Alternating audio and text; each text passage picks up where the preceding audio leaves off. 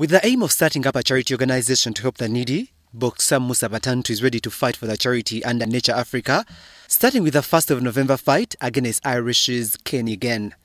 Batantu, who was raised through charitable organizations, says the only way he can contribute towards the needy is fighting for free in the ring. Batantu last appeared in the ring in July against Zebra Senyange, whom he says robbed his win and is ready for a rematch. Joining Batantu for the same cause include boxer Badru Rusambia, who has been out of the ring for a while, Edward Kakembo and Medi Sebiala. Apart from fighting for charity, boxers will use the fight to prepare for the national championship set for December this year.